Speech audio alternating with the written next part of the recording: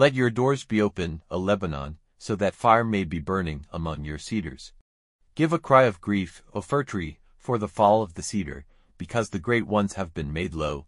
Give cries of grief, O you oaks of Bashan, for the strong trees of the wood have come down. The sound of the crying of the keepers of the flock. For their glory is made waste, the sound of the loud crying of the young lions. For the pride of Jordan is made waste. This is what the Lord my God has said: take care of the flock of death, whose owners put them to death and have no sense of sin. And those who get a price for them say, may the Lord be praised, for I have much wealth, and the keepers of the flock have no pity for them. For I will have no more pity for the people of the land, says the Lord. But I will give up everyone into his neighbor's hand and into the hand of his king, and they will make the land waste, and I will not keep them safe from their hands. So I took care of the flock of death, for those who made profit out of the flock. And I took for myself 2 rods, naming one Beautiful, and the other Bands.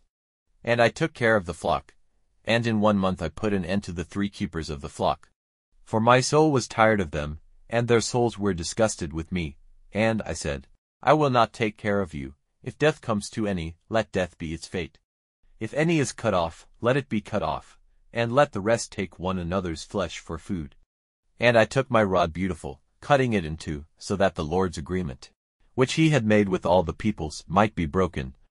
And it was broken on that day, and the sheep traders, who were watching me, were certain that it was the word of the Lord. And I said to them, if it seems good to you, give me my payment, and if not, do not give it. So they gave me my payment by weight, 30 shekels of silver. And the Lord said to me, put it into the storehouse, the price at which I was valued by them. And I took the 30 shekels of silver and put them into the storehouse in the house of the Lord. Then I took my other rod, the one named Bands, cutting it in 2, so that the relation of brothers between Judah and Israel might be broken. And the Lord said to me, take again the instruments of a foolish keeper of sheep. For see, I will put a sheep keeper over the land, who will have no care for that which is cut off, and will not go in search of the wanderers, or make well what is broken, and he will not give food to that which is ill, but he will take for his food the flesh of the fat, and let their feet be broken. A curse on the foolish keeper who goes away from the flock. The sword will be on his arm and on his right eye. His arm will become quite dry and his eye will be made completely dark.